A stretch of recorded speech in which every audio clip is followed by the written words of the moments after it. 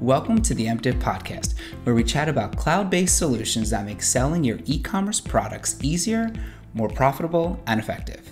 In this episode, we'll be talking Deepfake. What are they? How are they used in sales and marketing? And also explore how the name can be misleading. Today, I think we're going to talk about Deepfake, one of my favorite topics. Oh, and spooky. It is spooky, isn't it? It's going to be one of the, has a really interesting name. And it's actually kind of confusing because, I mean, what is a Deepfake, right? Right. I mean, you've probably heard of them.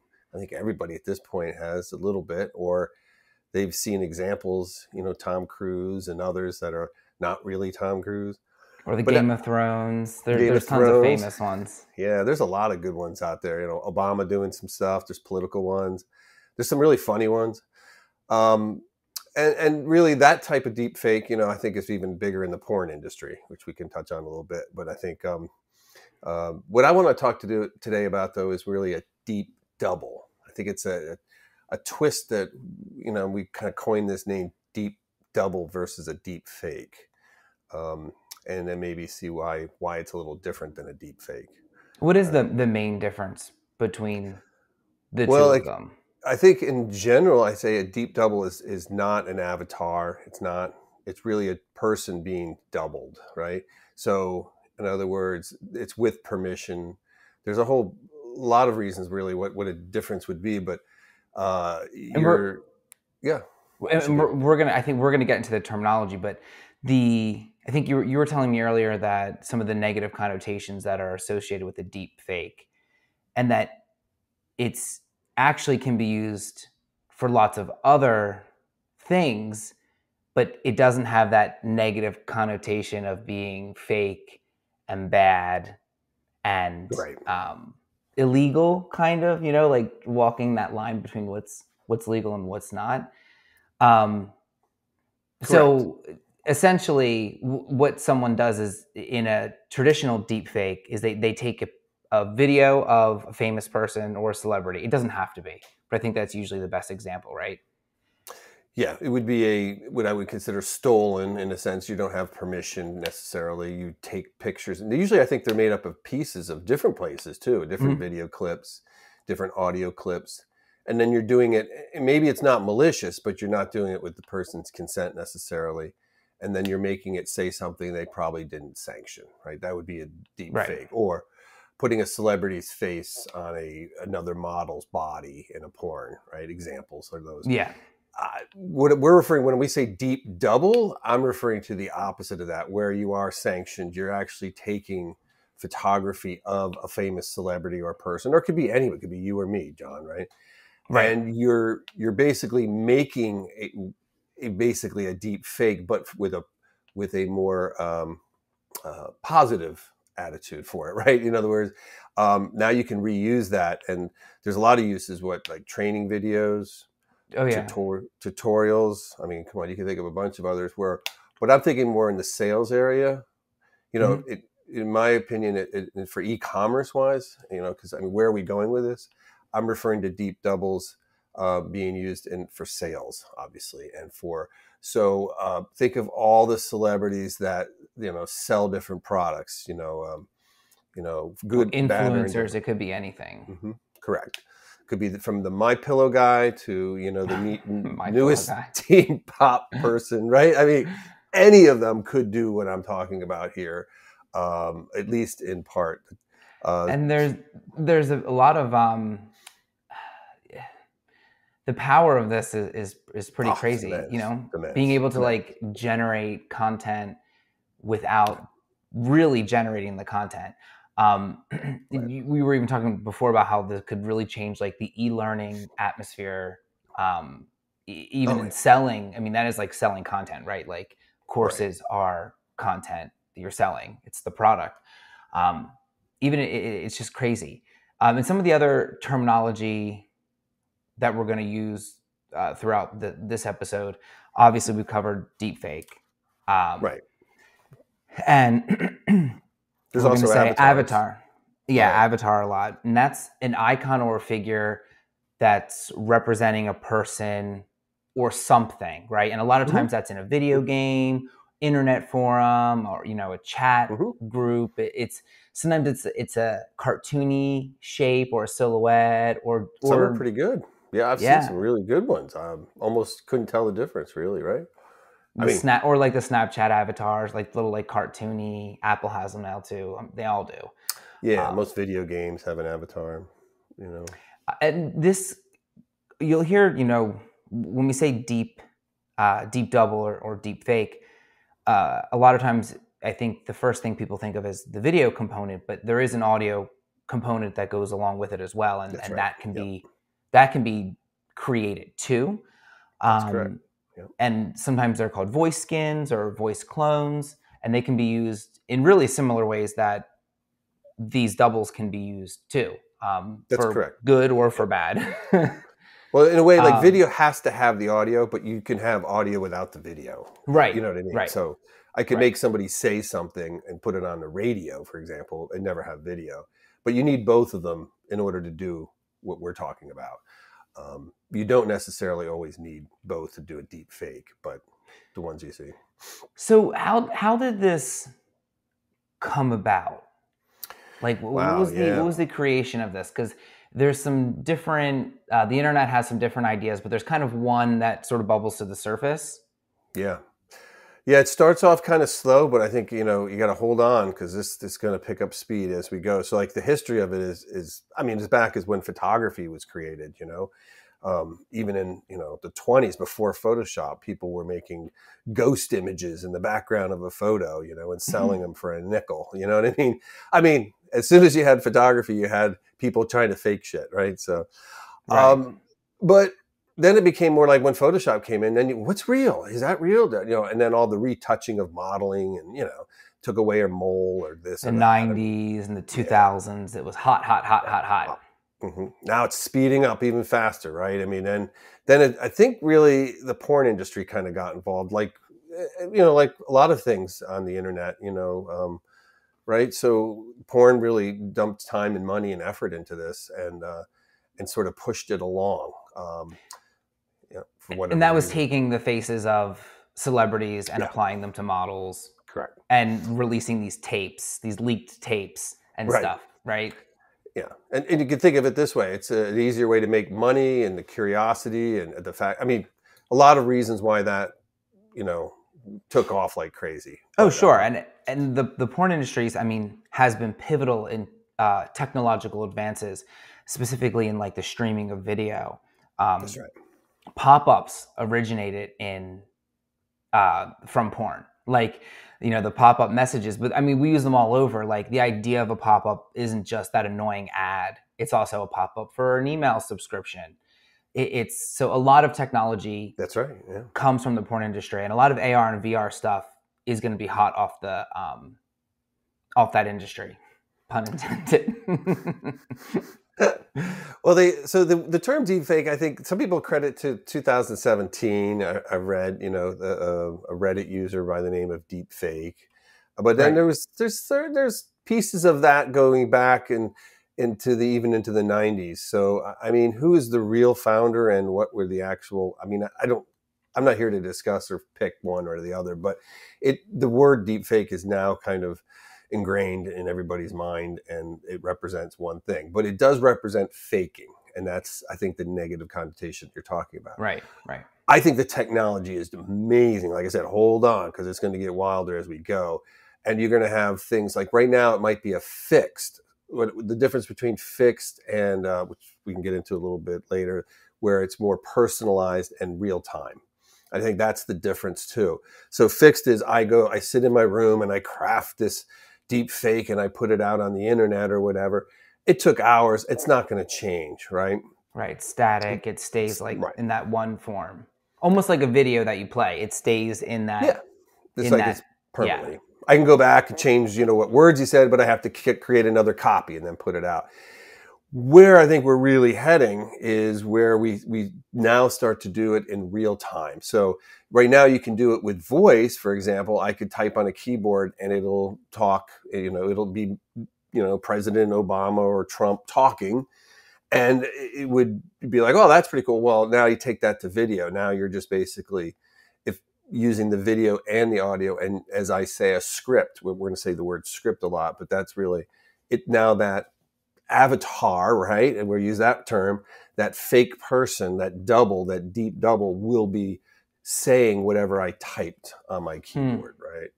I mean, I don't think the technology is quite there yet, but I would say it's right around the corner, because they have all these pieces, putting each one of those parts together.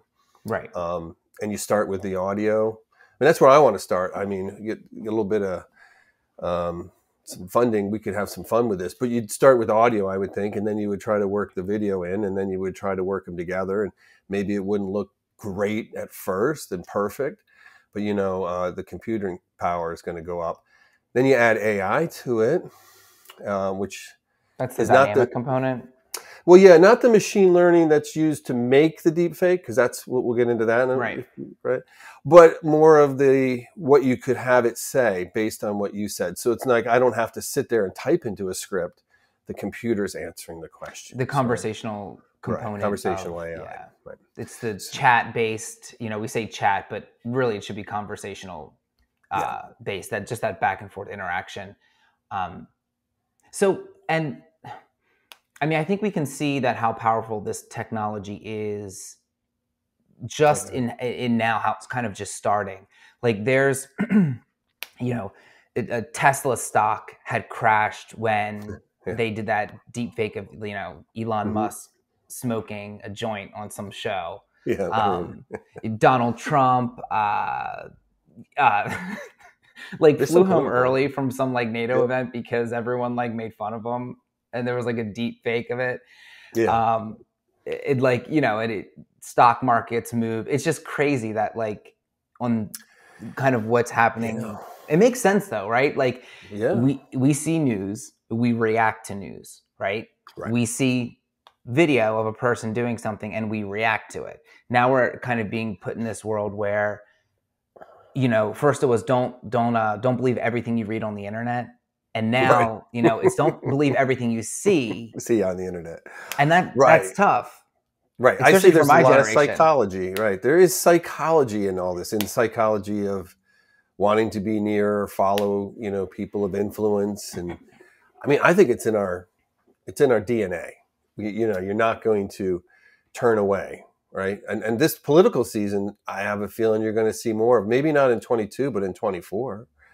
I mean, certainly. So there's probably they are coming up with some rules. Let's go backwards a little bit too. They're trying to make tokenization in some form that you put on the video that indicates it's fake.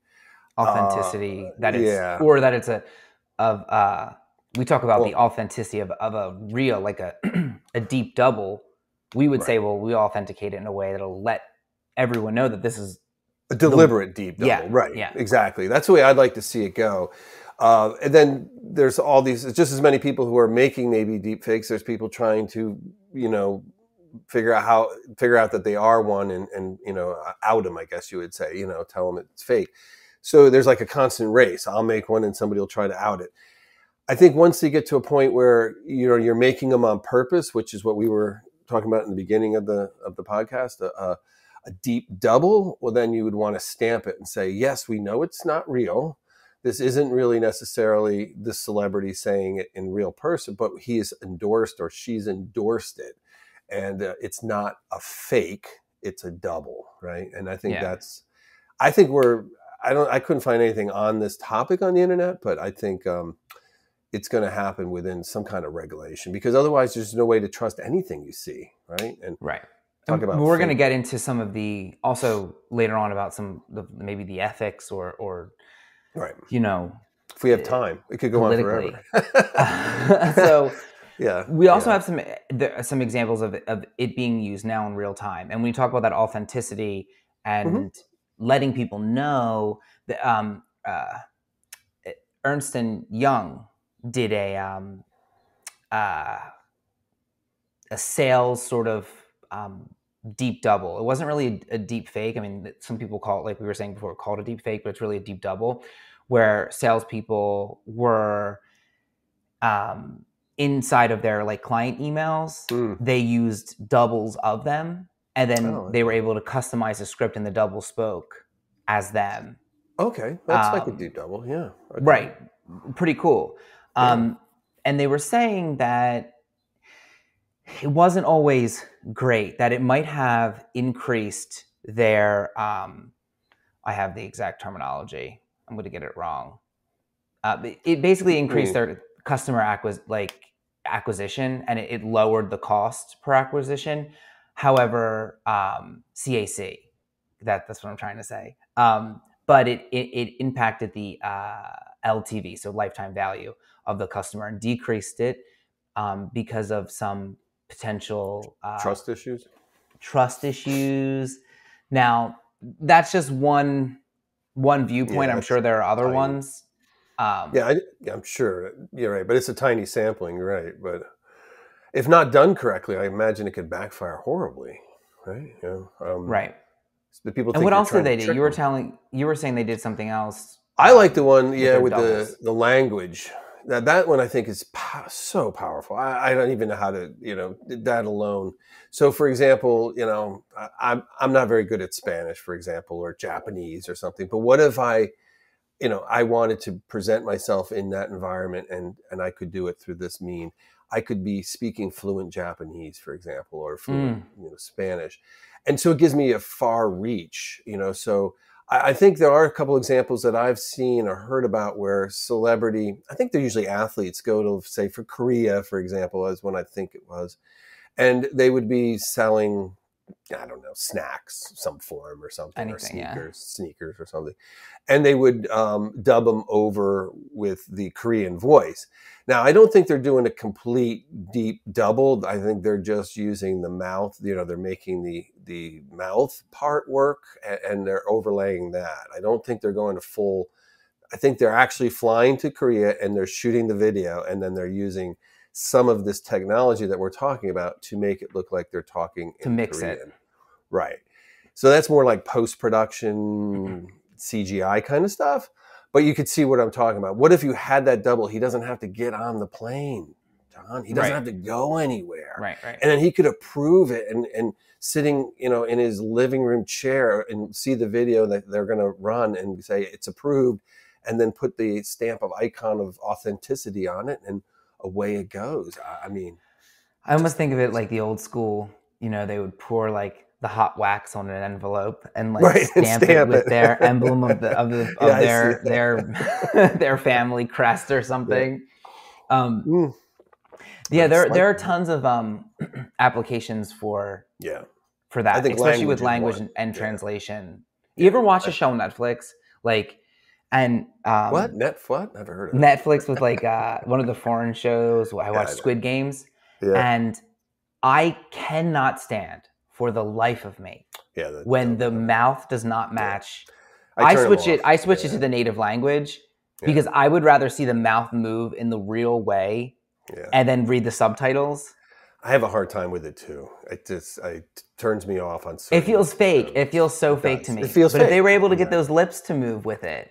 Well, I don't think the audio is very good either. They do try, but it's not. It sounds separate. It sounds like it's another audio track. Well, it is another audio. It is. Track. So that's what it is, right? But, so I don't like watching usually. I start the first episode and then I'll probably turn it off as soon as I see that. But they're going to get very good at soon canceling out. There's some really cool audio techniques, machine learning for canceling out audio voices, but not canceling out the background noise. That's what they need to do. So they could lay the track better with it. And then if they got the mouth on cue too, that would be dynamite. Again, it's all going to be done by, machine learning and AI. I think they're going to be able to just overlay it. And because so talk about the technology, John. I mean, it's kind of fascinating. It's kind of reverse of what you think, right? Right. If I want to change my... There's a couple different approaches, but I think the main one is using GAN networks, GAN. That's what I'm talking about, right? Yeah, general adversarial networks. And basically, it's a deep learning technique where it's utilizing neural networks, usually like 2 of them. It could be using more, depending on like what you're trying to do. And it kind of pits them against each other. That's that adversarial piece of it. And then you sort of swap some of it out and feed one line through another line, and it comes out the other end. And that's a really poor explanation of it without getting like really, really technical. But it's pretty cool the way it works. Right.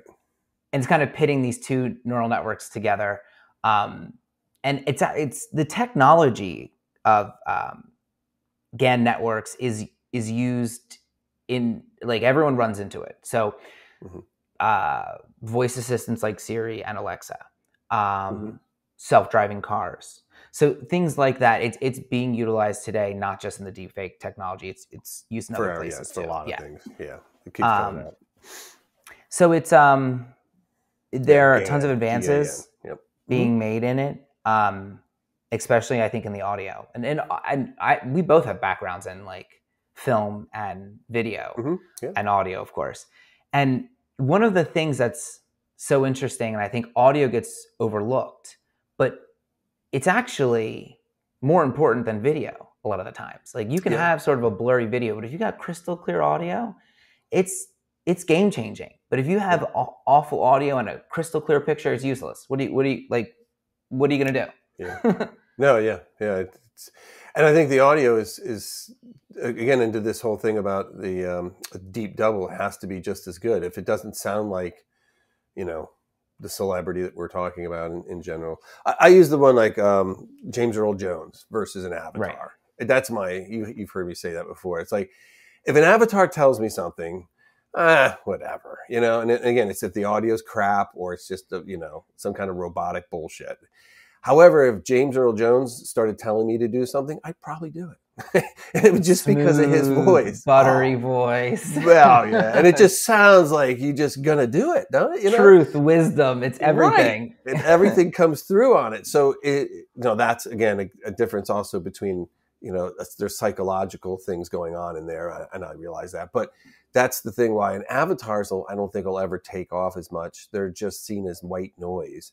I think they're cheesy to me. Yeah. They serve a purpose, though. Right. Yeah, they're not. Yeah. I mean, you don't want James Earl Jones talking to you all the time. Otherwise, it wouldn't be special, right? I mean, right. If I had a robot, I mean, I don't know. We're talking about, like, they changed, Alexa's voice and all those things, and you can pick different ones now and all that stuff. But, I actually left it to the same one because I kind of got used to it, and it's probably a psychological reason. And then it's like, what are people ready for too? What's that's the we talked about this in the last podcast a little bit about, like, when technology is available, if it is not adopted, or like sometimes it takes a while for our social constructs and norms to catch up to fit into these molds or these technology pieces that exist.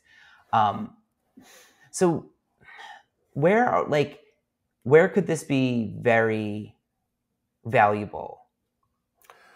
Well, let's just go backwards for a minute here on trust and things. So one of the things, people say, well, robots will never be trusted, and there's some fascinating studies and things that are coming out. And I happen to believe, again, this is part of the DNA of humans, and it's more of we should probably bring a psychologist onto the show and just to talk about some of these things, because so robots, in a sense, what we consider robots. I mean, when I was born, and I remember my first 4 or 5 year, I was fascinated by robots. I mean, that's all I watched on TV, and I wanted my own robot. I mean, I couldn't wait to get older so I could build my own robot. I remember those are my earliest days, right? And I think as I've seen, I went to visit what they call assisted living the other day, and they had cats that were robotic cats that the people with dementia, some memory issues were petting while they were watching TV and doing some stuff. And what? It's freaky as hell. I was like, what?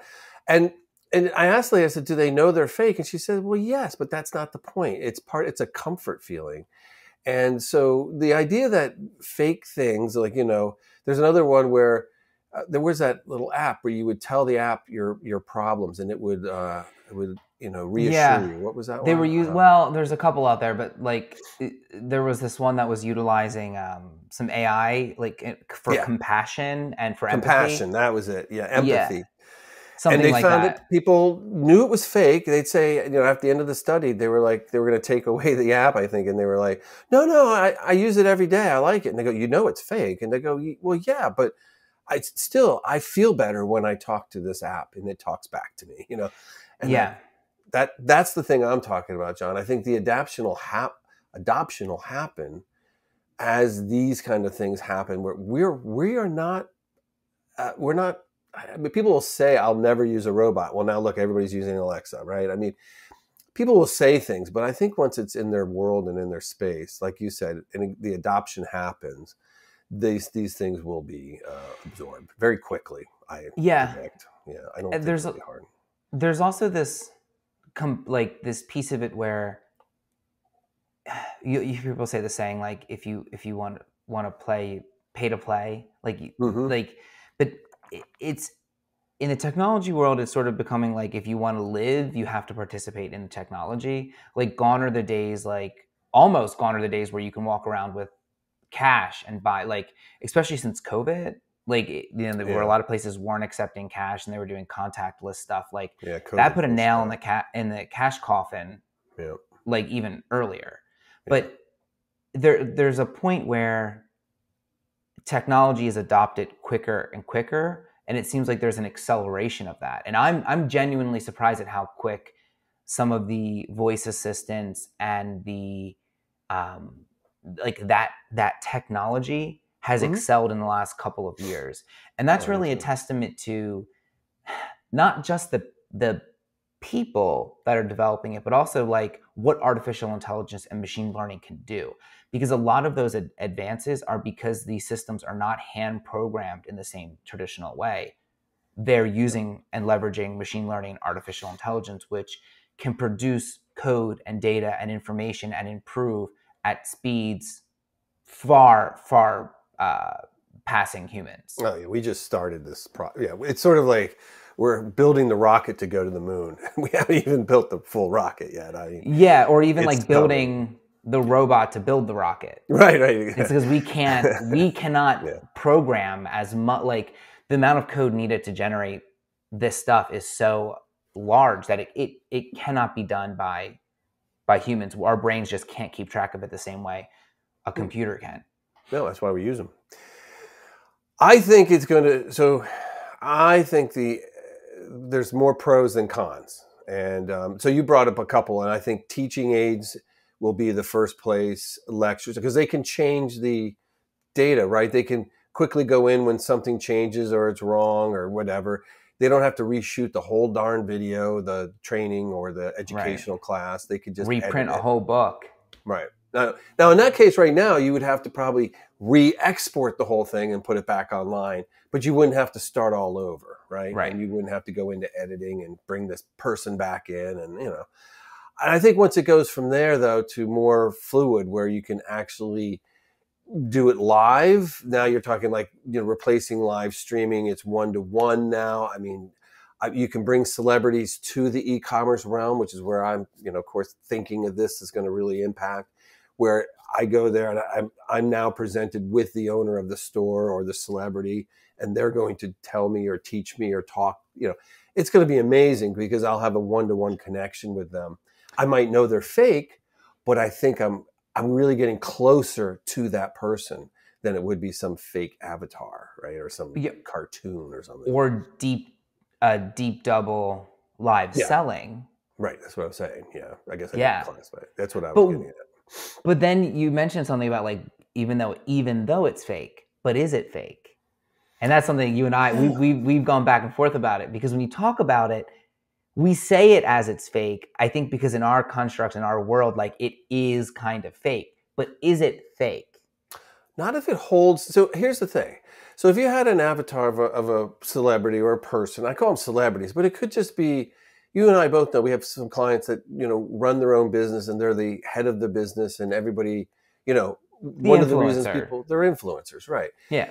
So if their morals, all of the essence of them is put into this, where, in other words, the things they say and why they say them and how they treat people is done electronically versus them. Is that anything?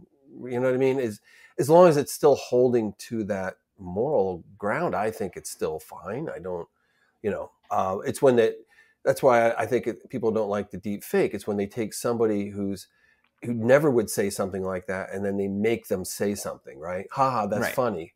But that's evil. But I think if you go the opposite direction, and if you really capture the essence of a person and you do it well, and then you let the computer do it, I think you're going to get even a better experience, because now I can change language. I can even change the clothes, the look, to keep up with the times. So think of what is the one? Kentucky Fried Chicken.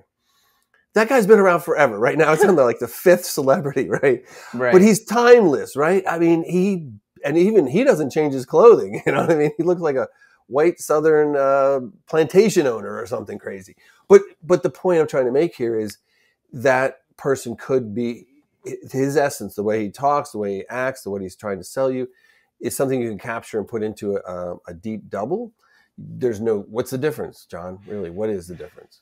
Well, if you think like some of the first movies that were created, they were fake, right? But like to everybody else, think like, what is that? Well, that's a movie. Okay, what is that? That's fake.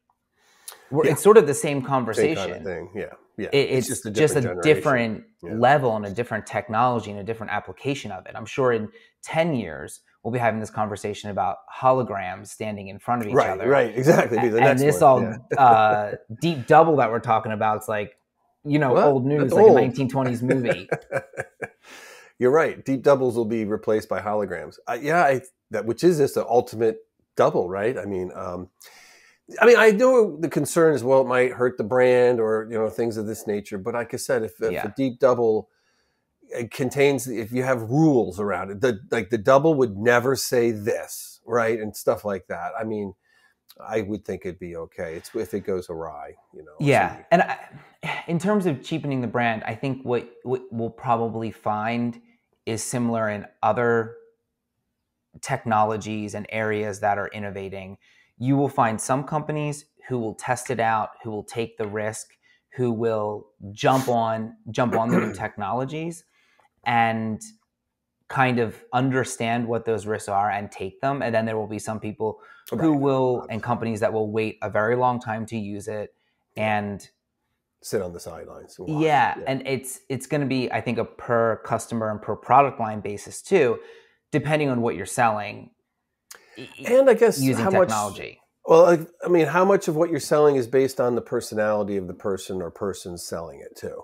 I think that's a big driver, because if, a good portion of your sales is, educating and maybe, holding classes and then selling products or, doing the live streaming or something. Well, this is different. Now you can live stream 24/7, right? So if that was 10%, a person can only be around 10% of the time, and that's how much revenue they generated. What if they were around 100% of the time, right? And then what if they were in different languages? And what if they were in different countries? And it goes on from there. You don't have to be on TV anymore. There was a couple of people that they've gone off of television per se, and they're just on the internet, because that can go anywhere, right?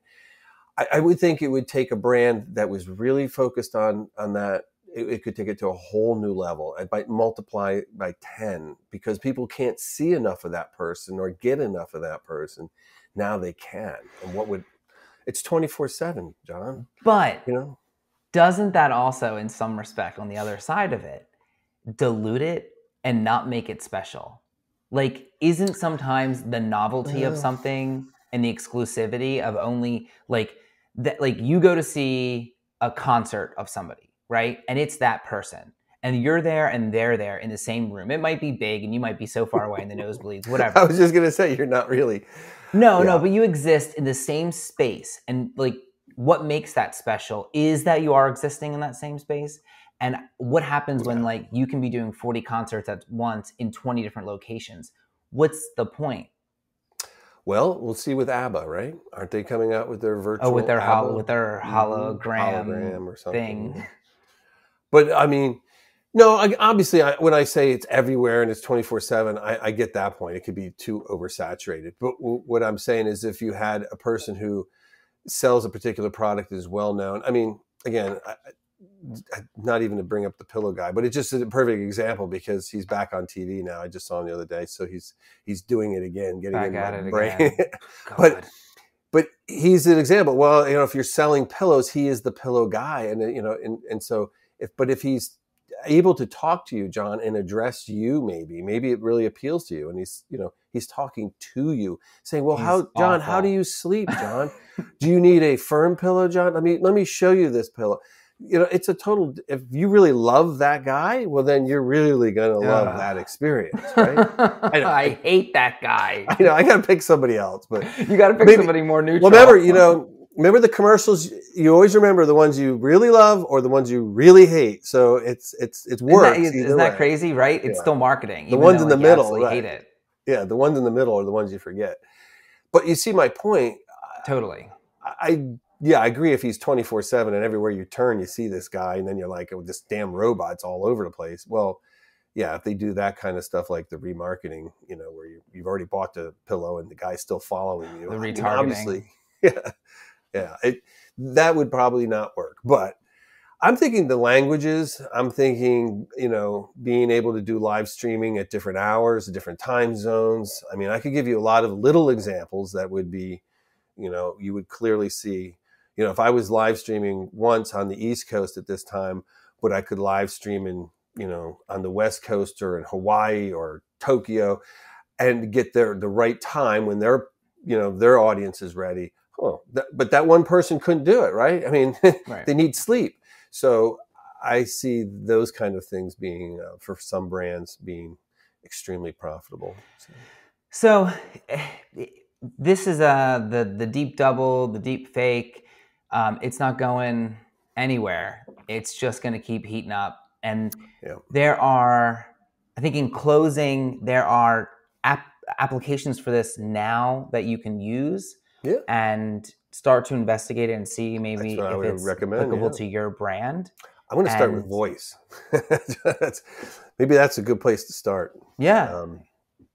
I mean, if you can't do the video yet, but by the time you get to the video, you'll already have mastered the voice. That's what. We're working on some pretty cool things with like product stories and like where we're using influencers' voices and stitching together really cool stuff. So maybe down we'll the road, do that. We might have something. That would be a good place to start. But yeah, get started, I think, because this train's left the station.